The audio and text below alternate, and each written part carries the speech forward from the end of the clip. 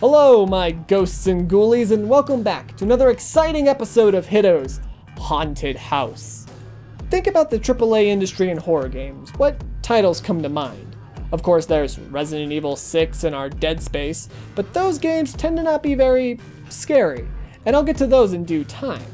Nothing recently seems to scratch that itch of true psychological terror that Silent Hill and the original Resident Evil gave us. But a new breath of fresh air has come with The Evil Within. Also known as Psycho Break in Japan, this game was developed by Japanese company Tango Gameworks and was released by Bethesda. And yes, I do mean the Skyrim Bethesda. One of the most interesting facts about the development of this game is that it was actually directed by the creator of the original Resident Evil, Shinji Mikami, with the goal of breaking away from typical horror game tropes of action, fantasy, zombie stomping power, and bringing the genre back into true psychological terror. So let's see if Shinji Mikami's goal was achieved. You play as Detective Sebastian Castellanos, who seems to be taking after myself. He's called to respond to a gruesome massacre taking place inside a mental hospital and is accompanied by his partners Joseph Oda and Julie Kidman. Upon reaching the asylum, you're met with quite the grotesque murder scene, and after watching some security cameras of his fellow officers getting murdered, we're met with our antagonist Ruvik, who immediately knocks you the fuck out.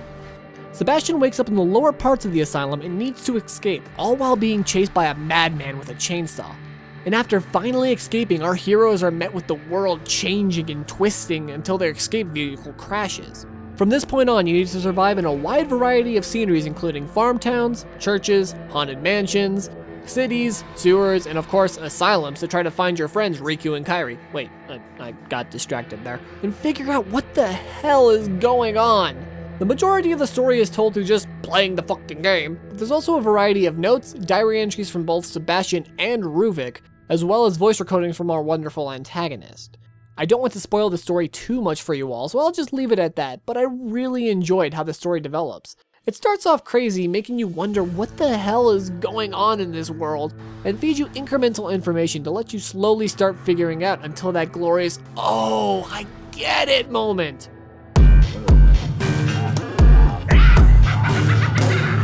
The game functions as a third-person shooter with stealth elements. You face off against a horde of zombies who seem to have gotten a makeover from Alessa, as well as other kinds of horrible abominations and monsters. Sebastian is armed with a wide variety of weapons, including handguns, shotguns, rifles, and the agony crossbow, as well as the strength of Hulk apparently. So one would think being armed to the teeth that these monsters would stand no chance against this gumshoe. Well, no. Ammo is extremely scarce. Some enemies will drop ammo, but will only drop maybe 1 or 2 shots, and you can only hold so much ammo at a time, as it should be in a survival horror game. On top of that, the zombies, and I use this phrase lightly, can take 2 to 3 headshots before finally going down. The enemies are also extremely strong and can deal tons of damage to you, and despite having the ability to shatter boxes and locks with his bare fists, Sebastian's melee attacks are rather ineffective against these abominations. With all of this, as well as how easy it is to miss, the ammo you find is very precious, which is great. It forces the player to actually think about their encounters and how they can conserve ammo, making this game one of the best examples of how to do the survival part of survival horror. There are also a wide variety of traps set up by the enemies that offer a very interesting decision. You can use these traps against the enemies, or you can disarm them so that you can make more bolts for your crossbow, or you can just be like me and set off half the ones that you're trying to disarm. Nailed it. And if combat isn't working out for you, you can always sneak up on the enemies for an insta-kill or just avoid them altogether. However, the stealth in this game doesn't really work sometimes. There were multiple times where I sat back and calculated the right time to sneak past whatever enemies I was dealing with just to have an enemy turn around and force me to fight my way out, or to find out that there was some bastard hiding in the darkness right in front of where I needed to go. Which I guess is just more motivation for you to consider running away from your assailants, but it was a little bit insulting after I took all that time to figure out the perfect plan. You can also upgrade Sebastian with various incremental upgrades to his physical abilities, weapons, and how much ammo he can carry. And if someone can help me understand how picks in your brain opens up more pocket space, I would really appreciate it. But all of that is really for naught when you're scrounging around for ammo and you find just more brain goo to upgrade with. Oh, sweet, I could upgrade. But you know what would really help me out right now, game? Some ammo! While the gameplay is fun, The game seems to have a bit of an identity crisis. The game feels very broken up into action segments and intense psychological horror segments. There are a few times where the game will throw you into horror mode where there's not a whole lot of enemies and are filled with atmosphere and scares, but then a few minutes later it'll throw you into another zombie horde to fight your way through. The two types of gameplay just feel so different, almost as if there was a team dedicated to each segment. And in all honesty, this might be something that could be overlooked, but no. There is seriously a part of the game where you get on a turret and mow down waves of zombies. Like, what? You build up all of this psychological horror and then you give us this? Sure, the scene is very satisfying, but you can't have this with this. They don't mix. Well, good job, team. Seems like we got the Microsoft fanboys interested again. Now let's throw in more horror. Oh no, we're losing them. And more zombies! The game's atmosphere is beautiful.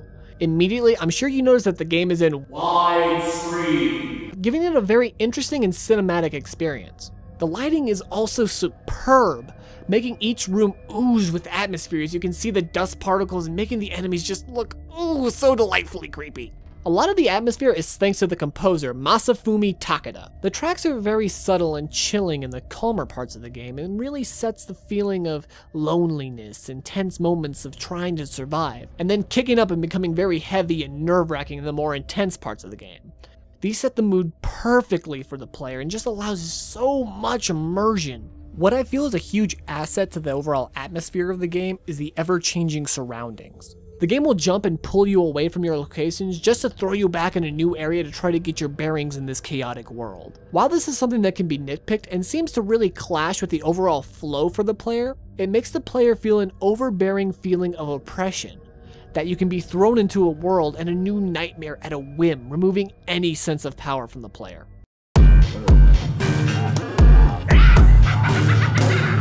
This game isn't the scariest game in all existence, but when the game kicks it into horror mode, God, does it do it right. With how oppressive and immersive the atmosphere is, this game just allows the player to really feel that overwhelming sense of dread around each corner. What really accents this feeling is the survival aspect of the game. Even against some of the weaker enemies with low health and practically no ammo, you feel the stress of encountering just a lone enemy. Even when fighting that enemy, if you exhaust your resources, almost certain death is assured, making you immediately panic to try to find something of use or a place to hide. The game shies away from too many jump scares and uses the majority of its scares in just the subtlety of the monsters and your instincts to survive, making the unscripted jump scares a pure delight. Most of them took place during fights or even after fights when you would turn around and suddenly an enemy is directly behind you, or an enemy grabs you while you're trying to fend off a horde in front of you. The perfect example of this is the invisible enemies. For instance, see this guy right here? He's only visible through the lighting and dust effects in the room, and a few moments later, he's gone. These guys are great because they set up a feeling of paranoia, wondering if someone is around before they try to give Sebastian a kiss with their cuttlefish face. Where I think this game shines is it does an amazing job of never letting the player feel safe. Even with all of your weapons, all of the enemies are extremely strong, and the lack of ammo really removes the feeling of power from the player. The game even torments you in the safe areas of the game. You know, the areas that are supposed to be a safe haven for upgrading and saving. But no, there are times where this area will be dark and menacing, making nowhere safe from this evil within. Okay, so as much as I like to keep these videos spoiler free, I do need to spoil the story a little bit just to talk about some of the enemies. So here's your spoiler warning. Click to this part of the video to skip it. Spoilers coming in 3, 2, 1. Okay, here we go. So the big twist in this game is the fact that you and your colleagues are actually inside Ruvik's mind. Kinda gives a whole new meaning to welcome to my twisted mind, huh? So all of the scenery are actually parts of Ruvik's memories, as well as the monsters being representations of Ruvik's memories and thoughts, giving each monster a deep and psychological meaning, very reminiscent of Silent Hill. The two monsters in specific I want to address are Laura and the Keeper. Laura is actually Ruvik's sister. Not this one, that one. Who Ruvik shared a very deep bond with until she tragically and rather violently died in a fire. Thus, the monster version of Laura was born out of his memories of her death and his vengefulness for the people who killed her. Laura is a 6-limbed creature with long black hair, and I love her so much. She'll appear bursting out of a corpse and will hunt you down. She's practically invulnerable to bullets, and the only way to hurt her is with fire, which is an amazing narrative and design choice. What makes her the most terrifying is just simply how she moves and warps around, ducking down into the ground just to rip her way out of another corpse, as well as just how vicious and deadly she is. No matter what, she is an instant kill, and you get to watch as she violently bashes poor Seb's face in. Next is the enemy called the Keeper, who I like to call Boxhead, because I mean, come on. Tall man, wearing an apron, who has a large geometrical shape on his head. Anyway, the Keeper actually has a safe on his head and is the manifestation of Ruvik's own safe where he kept all of his research, as well as representing the injustice he felt when his research got stolen from him, and his urges to destroy anyone who got near. The Keeper wields a large hammer and a sack filled with potatoes, or the heads of his victims, as well as the ability to set barbed wire landmine traps. If Sebastian is caught in one of these traps while the Keeper is around, he'll bop poor Seb on the head for an instant kill, then drag the detective back for some snoo-stoo. This is such a cool design, because not only does it represent the same traps that Ruvik used to kill anyone who got near his research, but it makes the fight that much more dynamic. Not only are you trying to avoid this beast, but you're also trying to avoid the traps he places. My favorite thing about this bastard is his invulnerability. While he can be defeated with bullets, that won't stop him. Simply killing his physical body has no meaning, since he can just manifest himself wherever another safe is. And he knows this.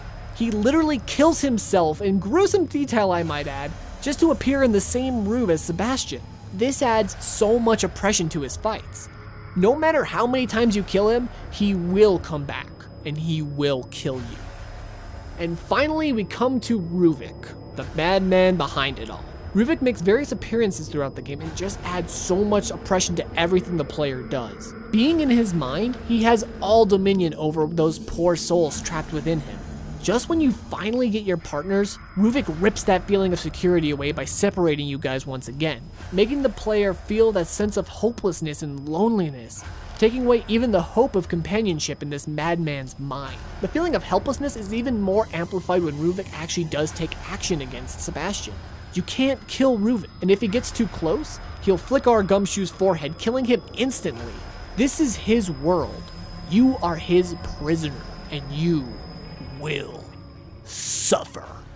And finally, the icing on this horror cake is a wide variety of death animations. Every death in this game has a different animation, and each one pleases the inner gorehound in me. They're violent, they're gruesome, and the wide variety just makes me want to see them all! They're all very reminiscent of Resident Evil 4, however that probably has a lot to do with our lovely director Shinji Mikami. This is all great, however the game fails to keep that player completely immersed in the pure psychological dread.